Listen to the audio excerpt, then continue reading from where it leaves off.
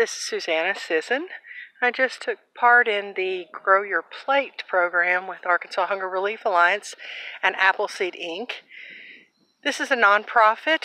They were founded in 2007, and in the past 2 years they renovated an old barn and they made this their test kitchen. They do programs with the schools, so they teach. If you look around, plenty of places to do outdoor classrooms. The boxes, some of them are covering part of their irrigation system, and then they have boxes that are near these above ground beds. These are garden container units. I just wanted to show here's some fruit trees. I'll walk out here. Giant pecan tree, a little greenhouse they've got. This is part of their garden. Right now they've got okra and peppers, corn, that's kind of the tail end of that, some sunflowers, and carrots, so we didn't go all the way into the garden.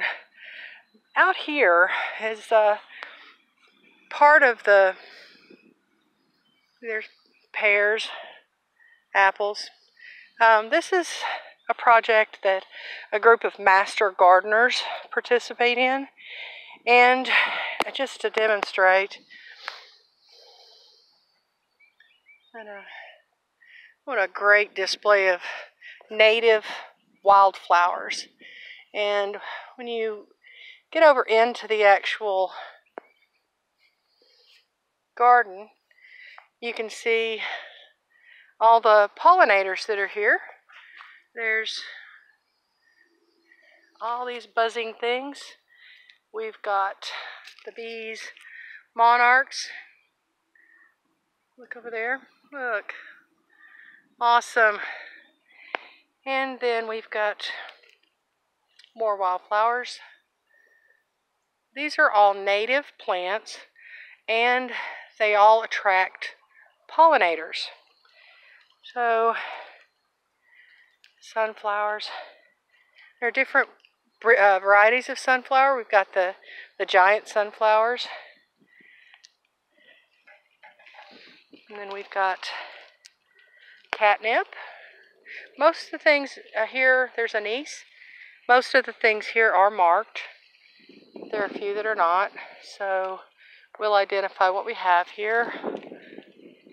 And this is a monarch way station, just so you can see. And the black-eyed Susans. Go carefully through here. We are going to figure out what this is, because I have this growing all over my yard.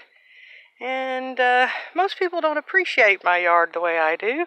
But this is definitely what is needed.